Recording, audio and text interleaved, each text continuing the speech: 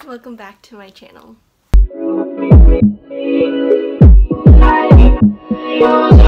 So today I'm going to be doing the reading habits book tag. Not much else to say, it's not my tag again. Okay, so apparently the thing is that the original tag was by a channel who's actually no longer on YouTube, so I can't link the original video.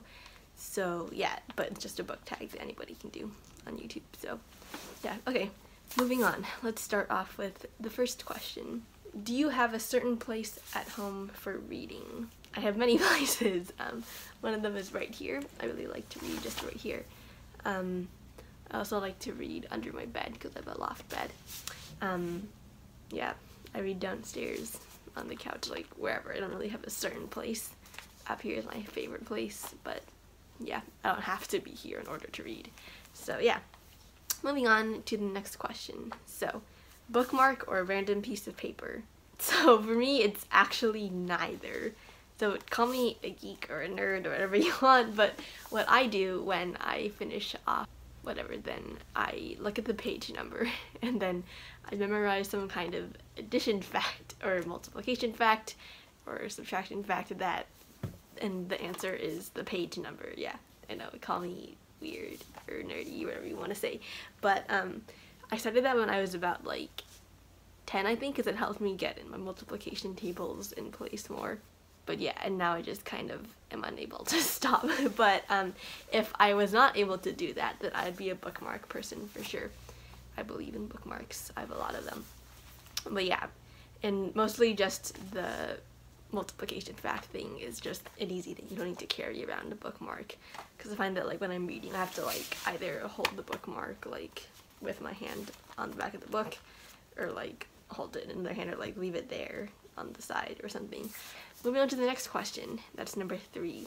Can you just stop reading, or do you have to stop after a chapter or a certain number of pages? So I don't know. It depends on the book. Certain books I can just stop. I'll memorize the page number, the fact that leads to the page number, whatever, and then leave it. But some books, like the really good ones, I need to like get through a certain amount before I go. So yeah, I don't really have like a certain number of pages. Like I don't have, oh, I must read 70 pages before I can do something else. No, I just read whenever I have time, for however long I have time for it. So yeah. Moving on to question number 4. So, do you eat or drink while reading? I do. If I were to drink, it's probably like water. I literally just drink water while reading. For eating, I don't eat while reading a whole lot, because usually I read up here and my parents don't let me like have food in my room. So just for like vacuuming purposes and cleaning, etc. So if I'm reading downstairs, sometimes I'll like snack while reading. That's mostly because like I don't want to put my book down to go eat a snack, so it's time saving. Okay, moving on to the next question. So question number 5, multitasking. Do you listen to music or watch TV while reading? No, frankly that's just too distracting. Music maybe, depending on what kind of music. I mean, if it's like some kind of music with like no words, just like a really peaceful instrumental like ambient music, then I think that would be fine. Again, depending on, I feel like music can help set your mood depending on what kind of book you're reading. Like I wouldn't listen to like nature sound music while reading like a mystery, and I wouldn't listen to like exotic adventurous music while reading like, I don't know, some other kind of tamer book. But yeah, and TV, definitely not. How do you watch TV and read at the same time? You can't like pay attention to your book and watch TV at the same time. That just doesn't make sense. So no, I've never watched TV while reading. One book at a time or several books at once? Usually one book at a time. Sometimes I can do 2 books. I've done 3 before. It depends. Like, for example, right now, technically I'm reading 2 books at the same time, although I don't really count it as 2 because one is for school. I'm reading Emma by Jane Austen, and yeah, that's for school. It's a book study unit, and I don't really count that because like, they literally have you read 2 chapters a day and then answer like a bunch of questions and write a little something. So yeah, I don't really count that. If it would be like actually reading, then usually one book at a time. It depends. Again, like sometimes I can do, like if I'm reading one new book, and I have like another series that I've been like rereading, but then I got the new book and I don't want to like stop the series that I'm rereading to start reading the new book. I don't know if that makes any sense, but yeah, sometimes I'll do something like that. Or library books, like for example, I'll have like, again, been like rereading a series or like reading something, and then I get books from the library, and then I'm like, okay, well, you don't have to return these by so and so. I usually don't renew books, by the way. I just like read them in the period of time that I have with them. So yeah, I'll just like read the library books and my other books at the same time. Well, like not like the same time side by side, because that's just way too complicated. But you know, I'll switch throughout the course of the day. That's basically what it is. Okay, so next question. Number 7. Do you read at home or can you read anywhere? I can read anywhere. I mean, like, again, I don't have to be at home to read. I've usually even like out and about, like traveling, like I don't know, for example, if it's like taking the train or something, then I would like use the Kindle on my phone to read. If we were on an airplane, usually I bring like regular books and read there. Yeah, I can read anywhere pretty much. So yeah, moving on to the next question, number 8. So, do you read out loud or do you read silently in your head? I read silently in my head. I don't know, reading out loud. For example, like, I wouldn't read out loud if there are like other people in the room with me and they're like doing stuff. I don't want to like interrupt them or anything or distract them for whatever they're doing.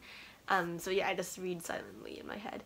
Besides, I read faster when I read silently in my head, and I feel like I almost understand it better because like I can just imagine the dialogue, because like when you say it, it's not the same. Like when you say it, you can't say it how you're envisioning the characters in the book to be saying it. If that makes any sense. I don't think I'm making any sense here. I'm just rambling. Moving on. So, question number 9. Do you ever read ahead or skip pages?